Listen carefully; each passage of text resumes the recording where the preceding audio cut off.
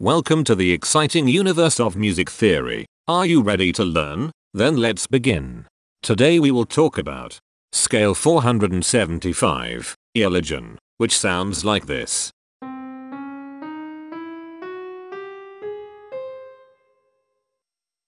This scale has 7 tones, which means it is called a heptatonic scale.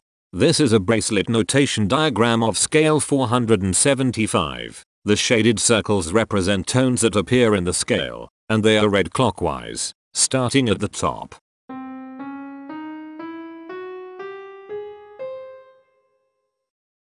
The pitch class set for this scale is 0, 1, 3, 4, 6, 7, 8. The fault class is 7Z38. This set is not prime.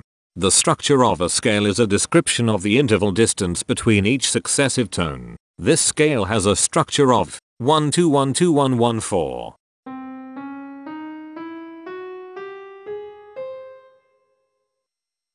The binary representation of this scale is determined by mapping tones of the scale to binary digits.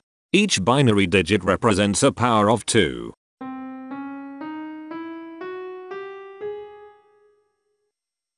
To get the scale number, we add the powers of 2 together.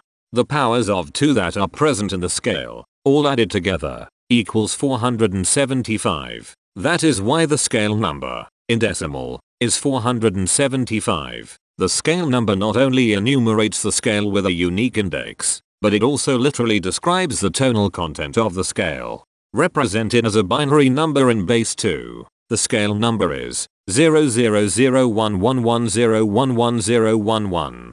Here are the common triads present in this scale. The diagram in the center is a graph of parsimonious voice leading between triads. There are 2 major triads. There are 2 minor triads. There is 1 augmented triad. There are 2 diminished triads. Here is a Hamiltonian path of parsimonious voice leading that uses all the triads.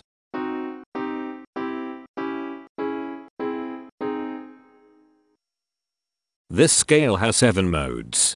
The first mode is itself. The second mode is scale 2285, also known as Aeolygian. It sounds like this.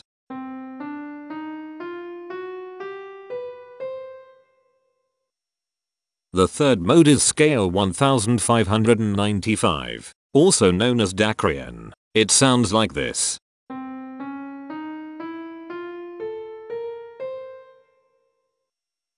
The fourth mode is scale 2845, also known as Baptian. It sounds like this.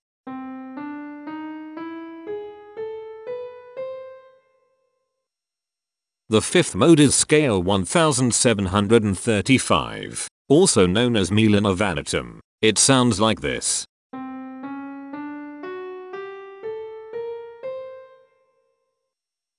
The sixth mode is scale 2915, also known as Aeolygian. It sounds like this.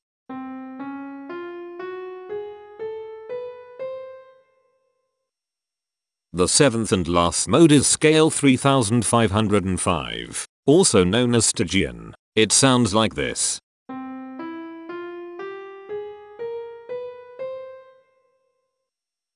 Imperfections are tones that have no tone, a perfect fifth interval above them.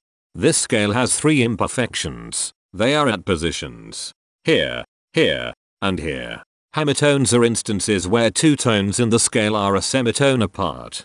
This scale has 4 hemitones. They are at positions here, here, here, and here.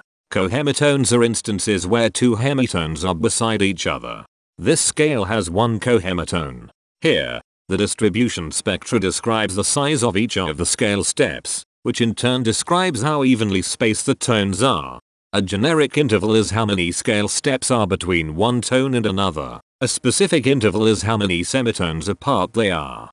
The generic interval of one scale step comes in 3 different specific interval sizes: 1 semitone, 2 semitones, and 4 semitones.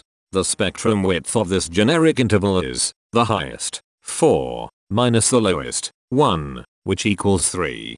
The generic interval of 2 scale steps comes in 3 different specific interval sizes: 2 semitones, 3 semitones, and 5 semitones. The spectrum width of this generic interval is 3. The generic interval of 3 scale steps comes in 4 different specific interval sizes: 4 semitones, 5 semitones, 6 semitones, and 7 semitones. The spectrum width of this generic interval is 3. The generic interval of 4 scale steps comes in 4 different specific interval sizes: 5 semitones, 6 semitones, 7 semitones, and 8 semitones. The spectrum width of this generic interval is 3. The generic interval of 5 scale steps comes in 3 different specific interval sizes: 7 semitones, 9 semitones, and 10 semitones.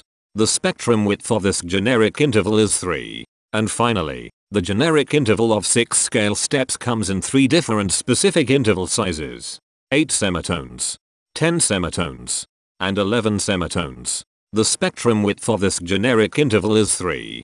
The spectrum variation is the sum of all the widths, divided by the number of tones. The spectrum variation of this scale is 2.571. Since the variation is greater than 0, this indicates that the scale is not perfectly even. The highest spectrum width is 3. Since this is greater than 1, we know that this scale is not maximally even. If every spectrum has exactly 2 specific intervals, we call that the Myhill property. This scale does not have the Myhill property. Since the generic interval ranges overlap, this scale is an improper scale. The interval vector of a scale is a description of what intervals exist between its tones. There are 4 intervals with the size of 1 semitone. They are here, here, here, and here. There are 3 intervals with the size of 2 semitones. They are here, here, and here. There are 4 intervals with the size of 3 semitones. They are here, here, here, and here. There are 4 intervals with the size of 4 semitones.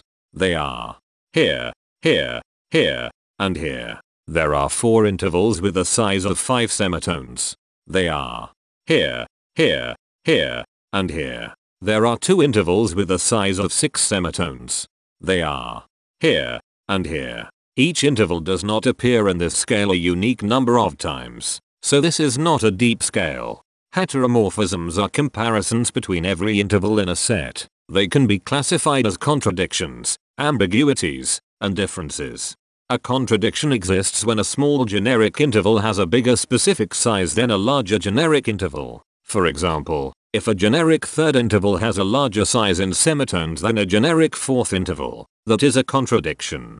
The number of contradictions in this scale is 27. An ambiguity exists when 2 intervals have the same specific size, but they have different generic intervals. For example, if a generic fourth and a generic third interval are the same size in semitones, that is an ambiguity. The number of ambiguities in this scale is 24. A difference exists when 2 intervals have the same generic size, but different specific sizes. For example, a major third and a minor third both have the same generic size, but they have different sizes when measured in semitones. The number of differences in this scale is 90. The coherence quotient measures the proportion of ambiguities and contradictions among a set's intervals. A scale with a higher coherence quotient is a good candidate for musical usefulness. The coherence quotient is 0.636. The sameness quotient measures the proportion of heteromorphic differences among a set's intervals. A scale with a higher sameness has fewer differences, so it is also a good candidate for musical usefulness. The sameness quotient is 0.286. This scale has no reflective symmetry. This scale has a different pattern of intervals ascending and descending, so it is not palindromic. This scale has no ridge tones. The balance of a scale depends whether the tones are spaced equally enough for the center of gravity to be in the center of the scale.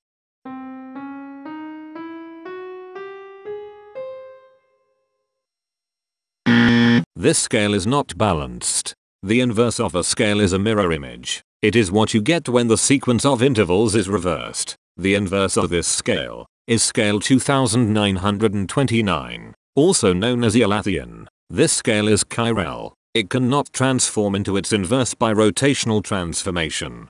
This scale has no rotational symmetry. For even more detail about this scale, visit ianring.com/musictheory/scales/475.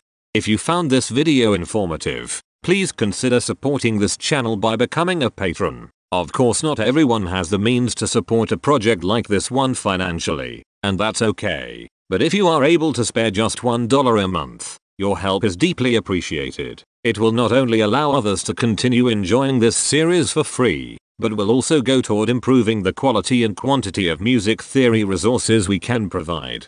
Go to patreon.com/musictheory and join others like yourselves who totally geek out on all this nerdy stuff. Thank you to these Patreon patrons.